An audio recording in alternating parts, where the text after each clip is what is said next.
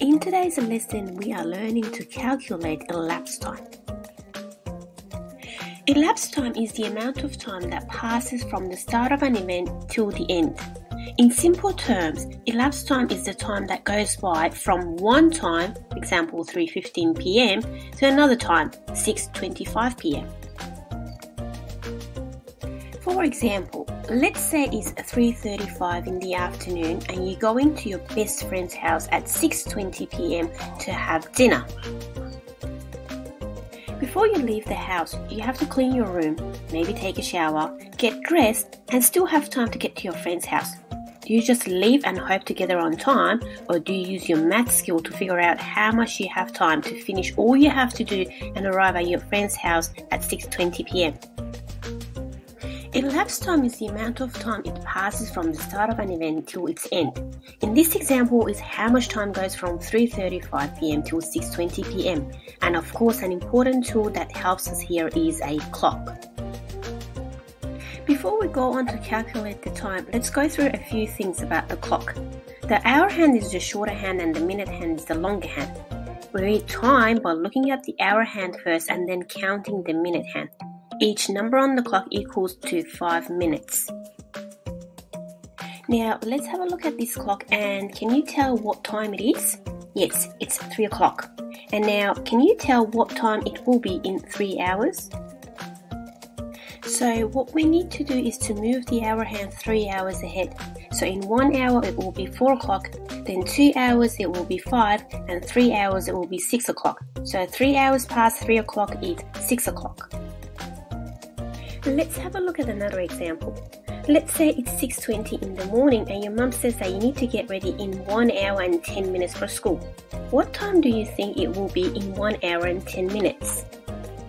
In this example, we start with the hour hand first and move it ahead 1 hour. So it's going to be 7:20. Then we'll go to the minutes hand and move that one ahead 10 minutes, which will make it to 30 minutes. So the time will be 7:30.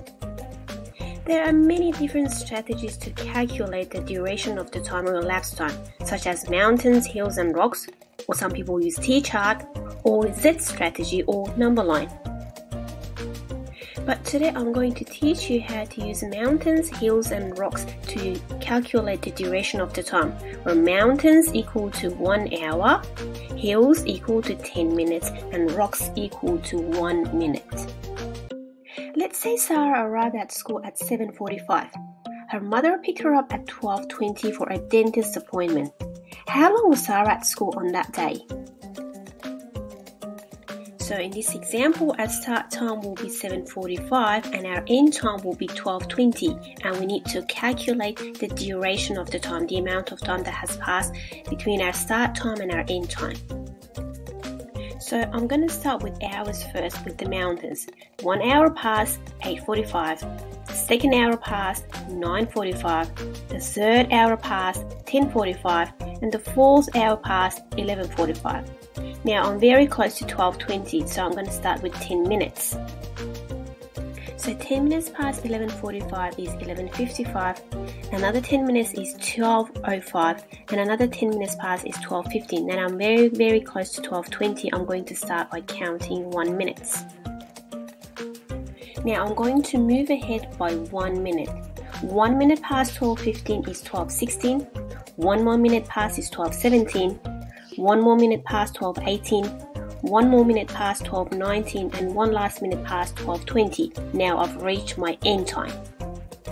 Now I'm going to count all the 1 hours and 10 minutes and 1 minutes that I have counted, and I'm going to add them up all together to find the duration. So 4 hours plus 3 10 minutes, which makes 30 minutes, and 5 1 minute, which makes 5 minutes. Now we know our answer. How long has Sarah been at school? She's been at school for 4 hours and 35 minutes.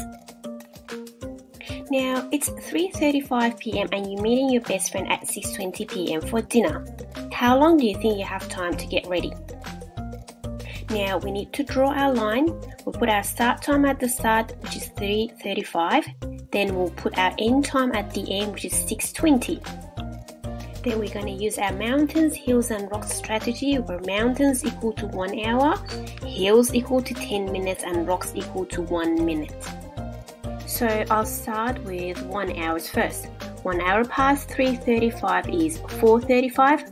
One more hour past is 5:35. Now I'm getting very close, so I'm going to start using my 10 minutes.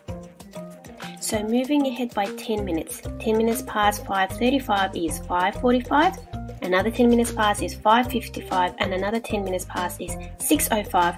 One more 10 minutes past is 6:15. Now that I'm very close to my target or end time, which is 6:20, I'm going to count by 1 minute. 1 minute past 6:15 is 6:16. One more minute past is 6:17. One more minute past is 6:18.